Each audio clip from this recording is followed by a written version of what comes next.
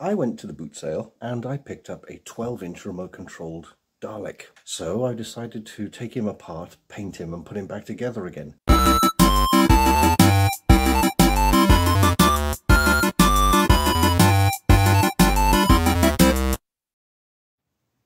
Okay, so I've bitten the bullet and I've glued half of the center core onto the skirt section. Same with that one.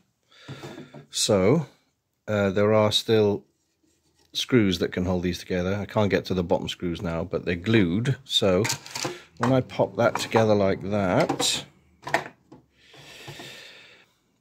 then I'm going to paint it and then obviously put the hemis back in.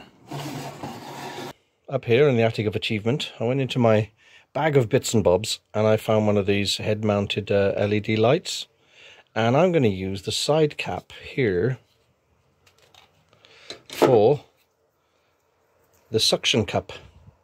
So I've already drilled a hole in it and sanded off some of the writing, and I'm going to pop that on the end of this stick which came from the exterminator. Let's put that number there. Now it's probably a little on the large side, but I don't mind that, and then that will pop onto there like so. And I'm going to keep searching for other little greeblies. I may even use these for the headlights. It's not bad. One thing I think I'm going to do is I'm going to replace this silver thing from the exterminator because it's bendy, and as a result we've got a bendy, see? It's not very straight. I'm going to go find a piece of plastic rod, replace with, then assemble the whole thing. Okay, 56 rings stuck onto a piece of board using double-sided sticky tape. So I found my satin black and I give these a blast of satin black. And 56. I've used the little tabs to stick into the corrugated cardboard apart from the button which is stuck on double-sided tape. Alrighty, so they're all satin black, and the hemis have had a coat of mid blue, which actually looks quite dark, but I'm still not convinced they're 100% covered. Focus, damn you. I'm going to give them one more coat while they're all mounted. I may as well. I want them to look nice and shiny. Okay, so today you'll see the silver bits there. I was going to use wire mesh, and then I thought, why don't I find something that looks similar? See? So I got this piece of an old paper, you know, like a folder, like a plastic folder thing. So I've just been cutting the pieces out. So it's almost all done. It doesn't take long. I've done the back corners. I've just got to do the side pieces now. They're the gaps where these corners go in. Once these are on, they're on. My choice is to put screws in, but then you still have to glue these on anyway. So I may treat it like a model kit and glue the whole dang thing together, because I really want to get all this painted. Yeah, the other thing I've done is on the eye mount, I've taken out the little, where is it? The little circular mount thing, because when it's in place, it wasn't central. You see that? It wasn't very central. So I'm going to fill this entire mount with some milliput, and before the milliput goes off, I'm going to poke the eye stalk in so it's dead central and let it go off, and then we'll have a proper centralized hole, which will make life a lot easier. So then I can get the head on. But now I'm going to see if I can just finish putting the silver stuff there and on the other side, and then I'm going to give the bottoms, the shoulders, the neck piece and these back pieces a good old spray of silver. Well, it's not glued together yet, but it's had a couple of coats of paint. I probably went a little bit too crazy, because you can see at the top of that panel it's a little bit runny going on, and as we get to the bottom, there's a chip, there's a hole. I don't know what to do about that. Problem is, if I were to sand some of the silver paint away and fill it with filler and resand it and everything, all the times I touch this silver paint with my fingers will be horrible. I may have to give this a coat of lacquer, but what I learned from the Cyberman helmet I did, picture coming up, is that once the lacquer goes on this very shiny silver, it turns the silver into a horrible dull grey. So do I stick with silver and imperfections, or do I go with dull grey yet protected by lacquer? We'll find out today. So, having painted these outside, I'm growing increasingly dissatisfied with them. Look how patchy all that is. And you can see the marks where the rivets once were, and the scuffs, and the dodgy paint and everything. Now the one answer, mind you, the rivets around the arms look gone. Anyway, wow, look at that. Is that a full rivet on there? No, it's just showing up in the light. The little bits of silver I put in worked out well. I'm growing increasingly dissatisfied with how much of a cowboy I am. But now I'm at the point where I don't really give a good damn, because this meant to be just a quick repaint and it's turned into a bit of a DIY job. So I'm going to slap it together. I'm going to decide whether it needs dirty weathering, which I don't think it should do. You know, Daleks are usually pristine, usually. And I've got just enough paint, I think, to finish painting the eye stalk and the plunger. I don't even have a gun for it yet. But I think that will be enough. That will be enough for now. So let's talk Dalek headlights. I've got lots of these, or I did have lots of these plastic cap things we used in the Off-World set mainly, and all sorts of other things. So I thought, why don't we chop the top of one off, which leaves a hole there, but then I make that hole big enough to fit the cap in there. So it's nice and tight now, so it's got it's got a cap to it. So that's what I'm going to do. So I've done that with my handy dandy scalpel with a brand new blade. You can't see it, but yeah, I've I cut my finger. So when using scalpels, kids, remember, they flipping hurt. Okay, I've bitten the bullet, and I've decided, it still looks wet there, I've decided to give the silver on the skirt a coat of clear lacquer. But this is what I was talking about. Look at the difference between unlacquered and lacquered.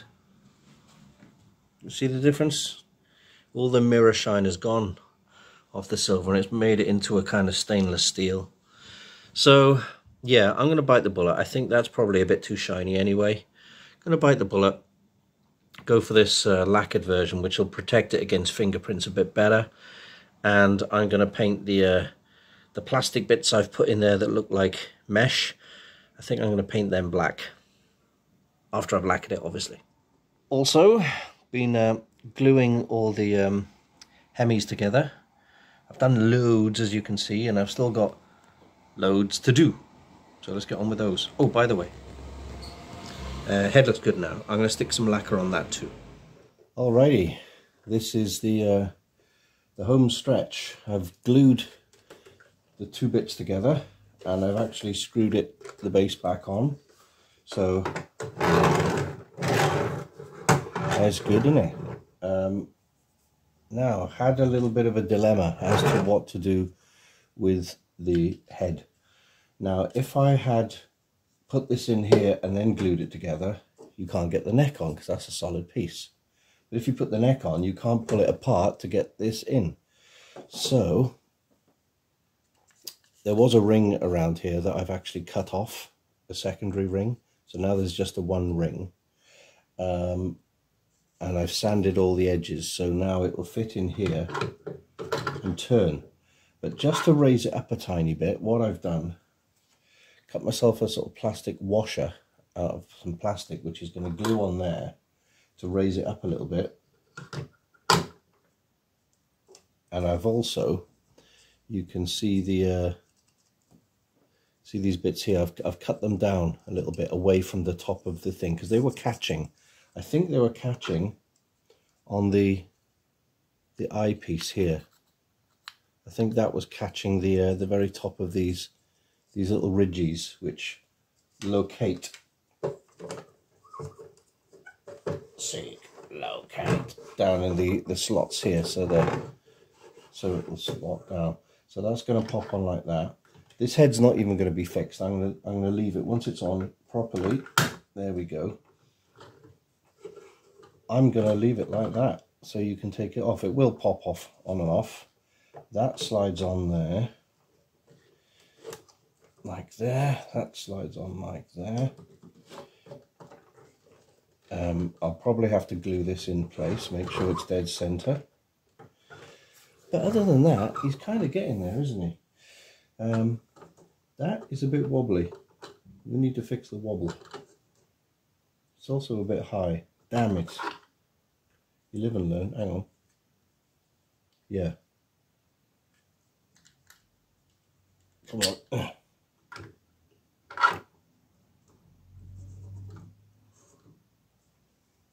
This ain't working. Oh, that ain't working. Well, that's not bad.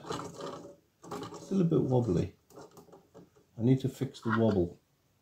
But other than that, I'm quite happy with it. Does it need more black? I was going to do black around there, wasn't I? But I don't think I will now. Not bad. I'm working on the exterminator, so I'm thinking I'm going to use this piece of biro, drill a load of holes top and bottom all the way around, and put some wires in. Either that or I'll find something else. Obviously I've got to put the plunger and the eyepiece in and then paint the eyepiece. But these worked out well.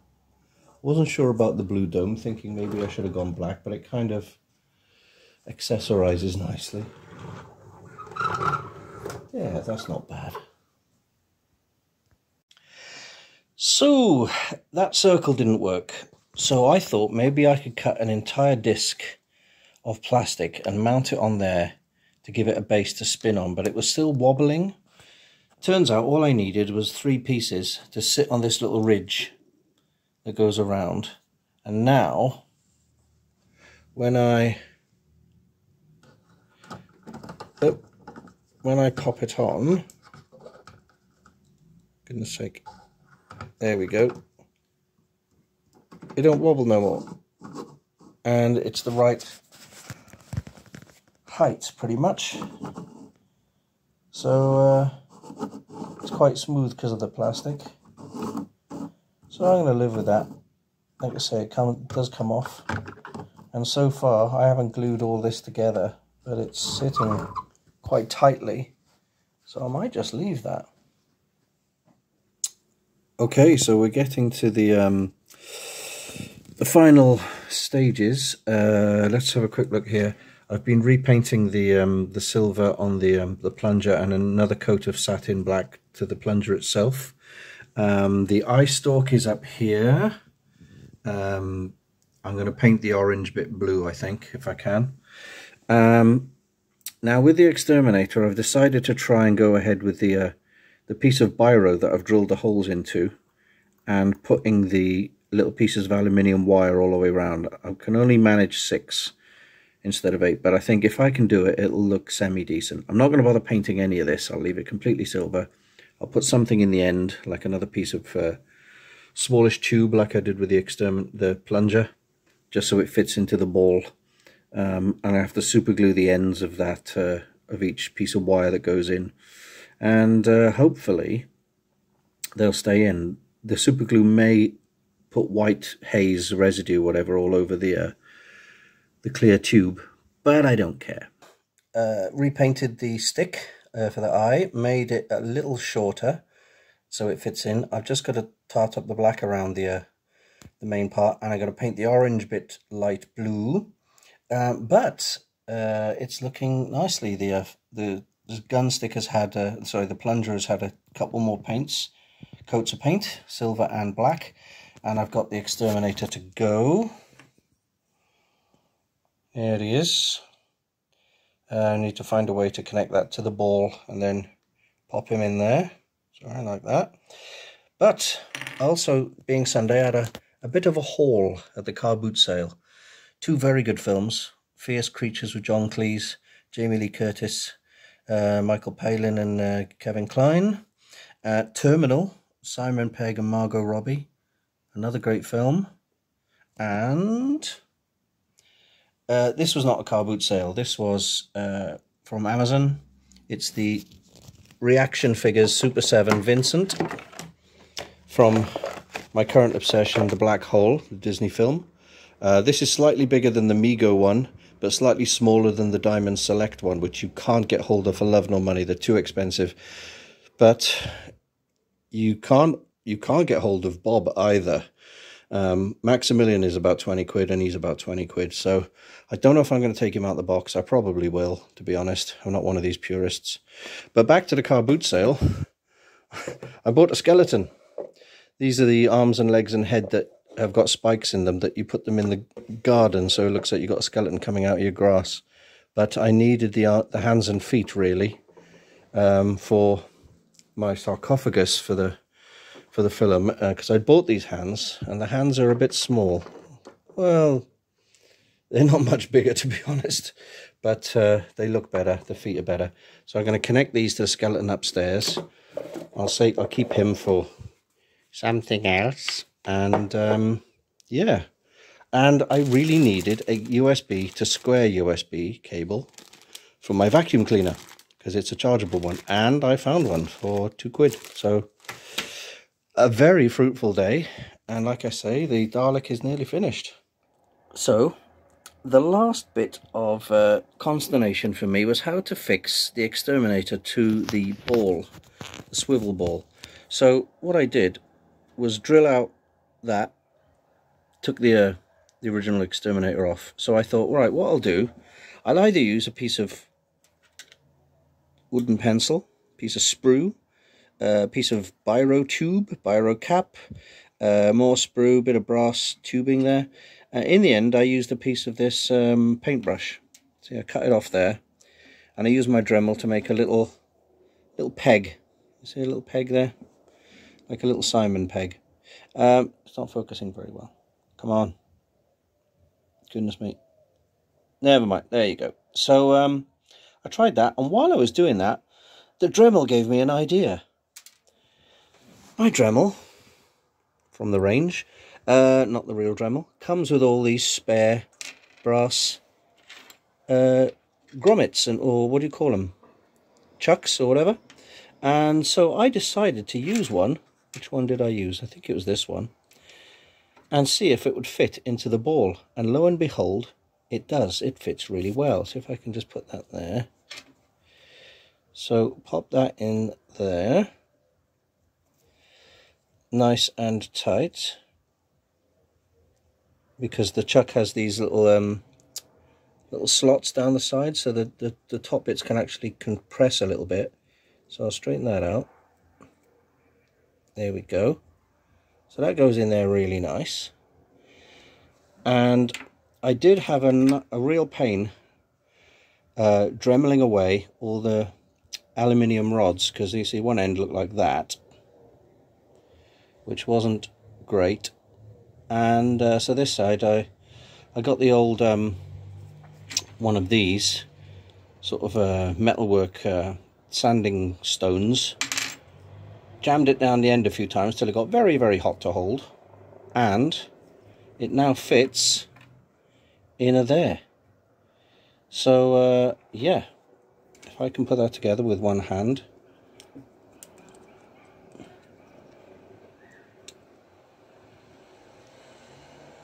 Right, it is a little bit of a tight fit, which is great. That's exactly how I want it. Look at that.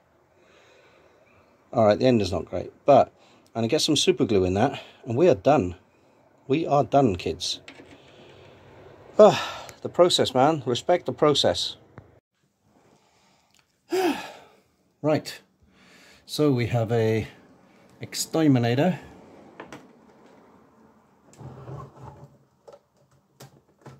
Pop that off. Now these go in here like so. Yay. And then the piece that holds the bits on goes on here. See if I can screwy McDriver that on.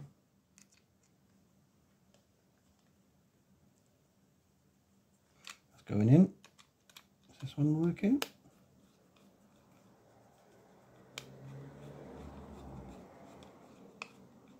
I don't even know if this is going around. I think my screwdriver's on the way out. It's not going around. The big one fit? Ah, yes. That's a little bit better. Oh, I got a feeling the hole is threaded. So, while this one is fine, the other one, I think, has had it. Yeah, that's tight.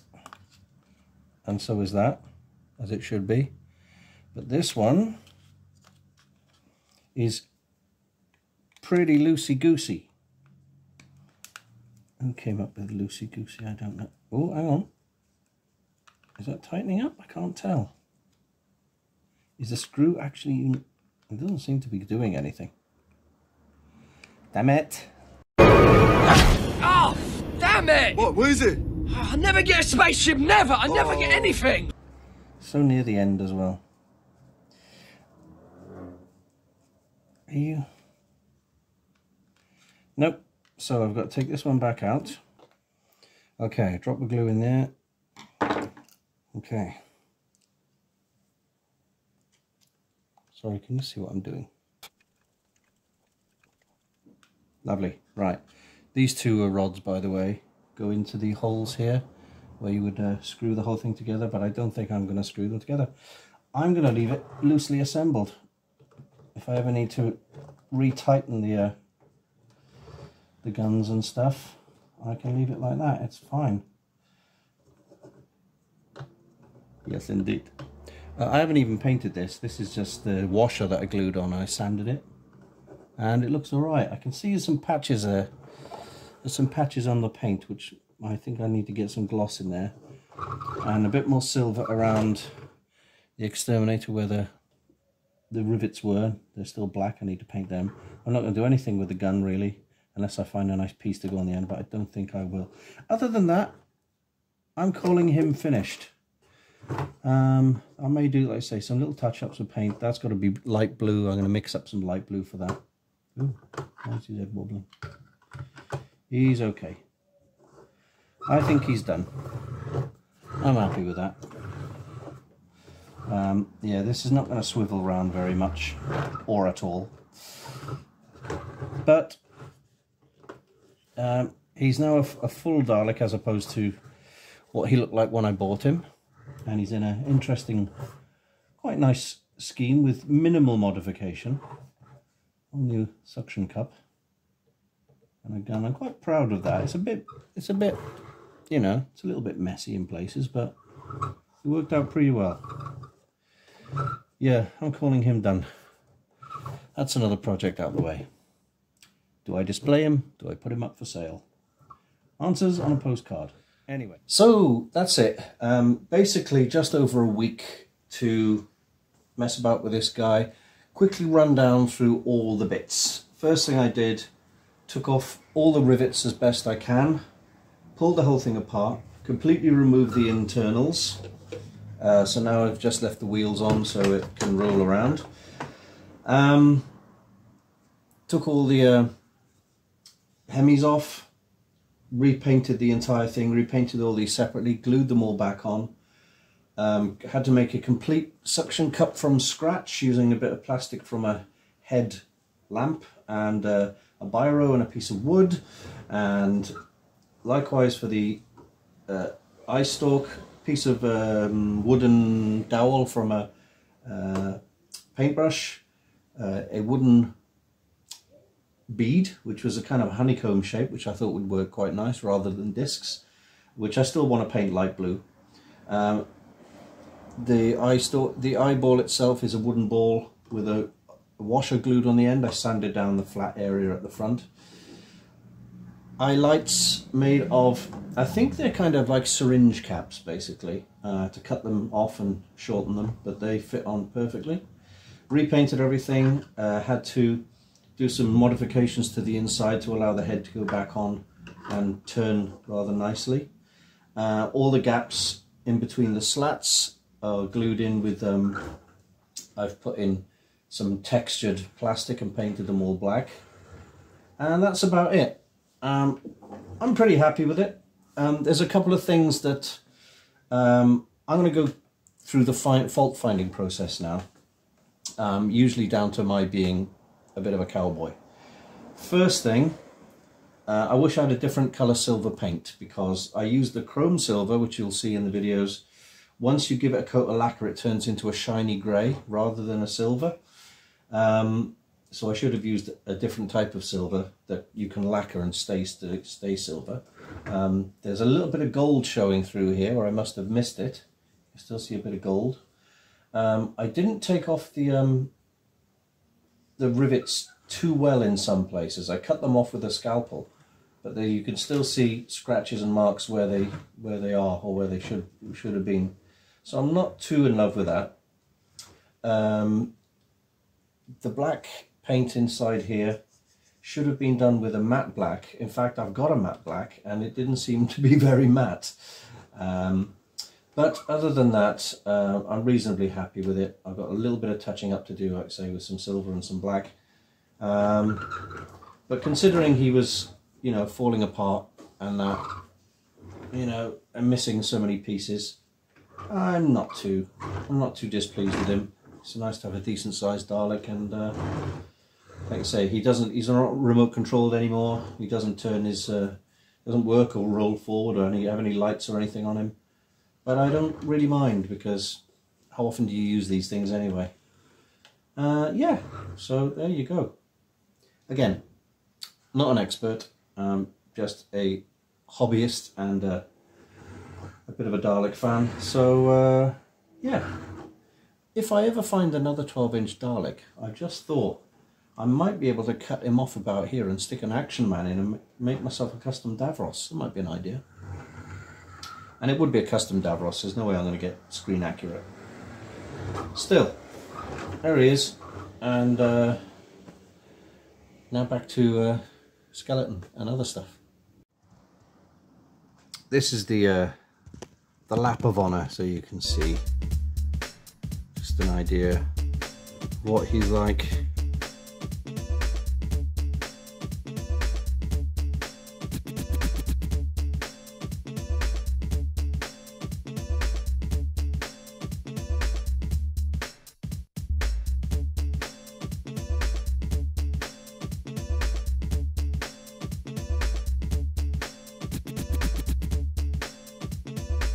Anyway, that's it for me for this week. I hope you enjoyed these last 2 weeks of Dalek modification.